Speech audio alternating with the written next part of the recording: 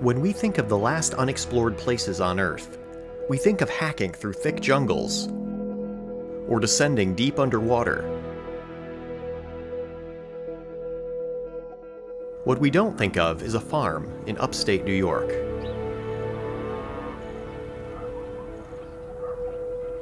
But it was here in this field that modern-day explorers have spent the last 4 years digging. Until one day, in the summer of 2019, a truly amazing discovery was made. A cave, completely untouched by man. But what did these explorers find upon entering the cave? What never-before-seen sights did they behold? Now, we will meet the discoverers of the cave and go deep inside to get a glimpse of this surreal subterranean landscape. They are the sources of ancient myths and legends, the hideouts of outlaws and smugglers, places of awe and wonder for explorers and curiosity seekers.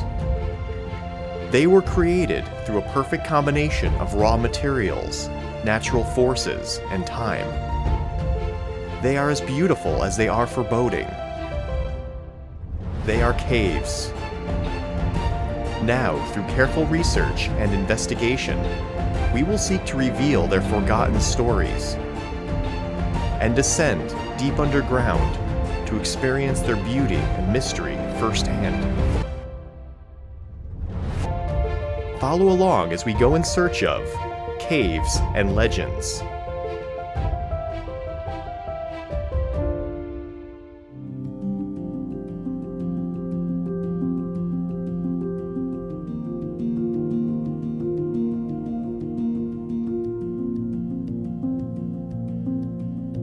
My name is Julian, and I've been caving for about 4.5, 5 years. Hi, I'm Steven Berg. I've been caving for about 4.5 years, and this dig was one of my first places that I came when I first started caving. An insurgence was found at the edge of the 2 square mile swamp plain that all drains into the insurgence. We always just figured that water's got to be going somewhere, and there's so much of it, it's coming from a swamp, so there's got to be some kind of big cave down there. One of the biggest enticers, I would say, to me was Jim Marshall telling us, so think of Hurricane Sandy. Around here, everything was flooded. You know, there was water where there shouldn't have been water. And this sinkhole had a lake over it, and the lake itself was a massive whirlpool, almost 100 feet in diameter, with foam spiraling around in circles. There's this sinkhole, which is about 50 feet away from the insurgents. This sinkhole was cleared out of brush. We began to dig at both the sinkhole and the insurgents. The insurgents became, undiggable because it gets sumped, filled up with water for most of the year, and we had dug so far that kind of dug to a point to where we couldn't keep digging underwater. So we came here to this sinkhole, tried to tackle this sinkhole for a while, then finally got the right tools, the right shoring, the right group of people, and the right positive attitude, and we tackled the sinkhole, dug down until we found some bedrock walls that turned out to open up into a cave. Being obsessed with something you're passionately about. Obsessed. Yeah, exactly. But that's what finds the cave in general, because you really do have to come out and work and work. We descend a ladder through a culvert placed to shore up loose dirt and rock, and soon find ourselves in virgin cave passage. This is no man's land, and when we broke through that same day, we figured we'd name it No Man's Land, because nobody had been here before.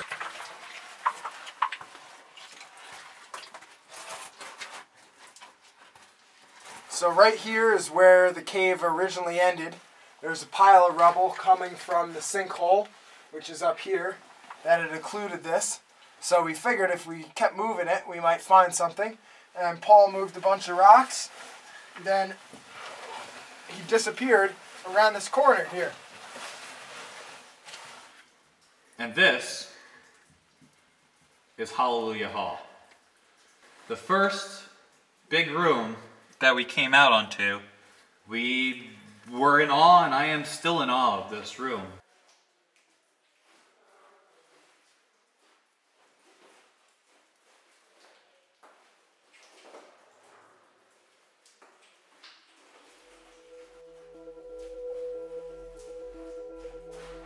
Once at the bottom of the cable ladder, we make our way into the next big dome of the cave.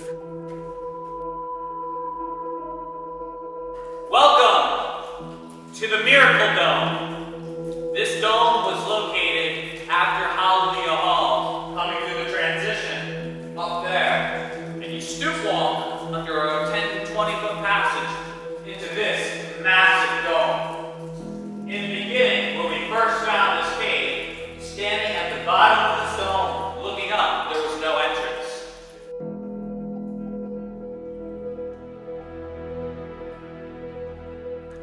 Soon after discovery, Stephen and Julian located the position of this vertical entrance on the surface and dug it open,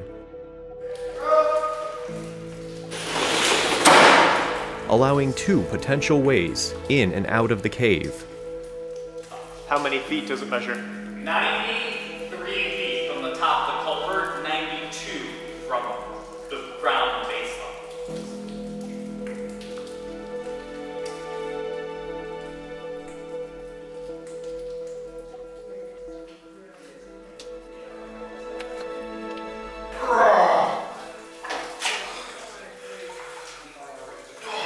So how would you describe the floor? Non-existent.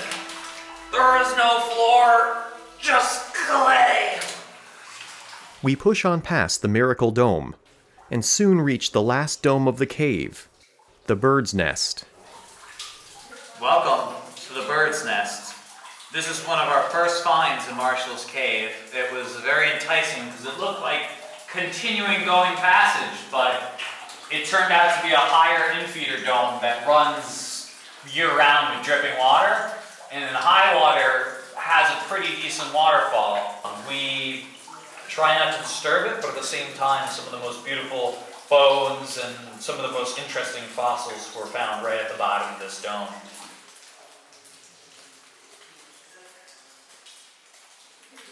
Exiting the Bird's Nest, we come upon a dig in progress. The diggers have been working hard and have recently reached a different layer of limestone. A layer of limestone even more conducive to the formation of caves than the one we are in now. Down here is, at the current moment, the most promising lead in the cave. It's called the slop lead. This is a little fissure that we opened up. There's a small room up there. It goes down about, if you can even see me, about 15 feet below. And there's 2 diggers down there, and they're filling buckets full of slop. So we're hoping it'll open up. We may be in the entranceway to a massive cave.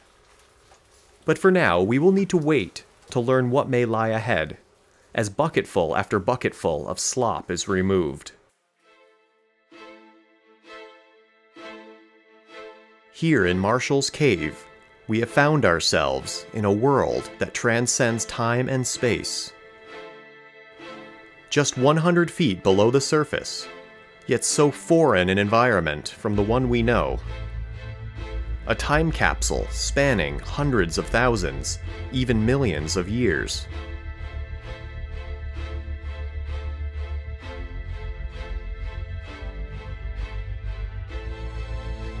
Here in the cave, a large part of the Earth's history is laid bare. Cryonoid shells, fossil sponges, and coral date back hundreds of millions of years, deposited on the floor of some ancient sea.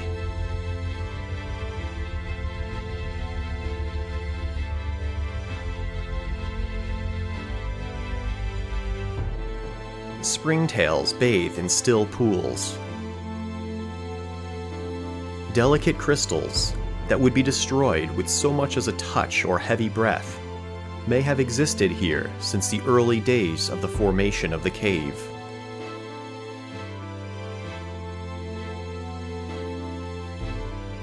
It is a place where the past, present, and future takes on a grand and inhuman scale. On this scale of time, it was yesterday that mastodons roamed the surface, where cows now graze. Stephen and Julian are confident that they have just scratched the surface of the full extent of the cave. There's more, and exceed our expectations again. And they may very well be right. No one has ever said exploration was easy. It takes passion, dedication, and a whole lot of hard work. But the discovery of Marshall's Cave proves that there are still, in fact, undiscovered places just within our reach.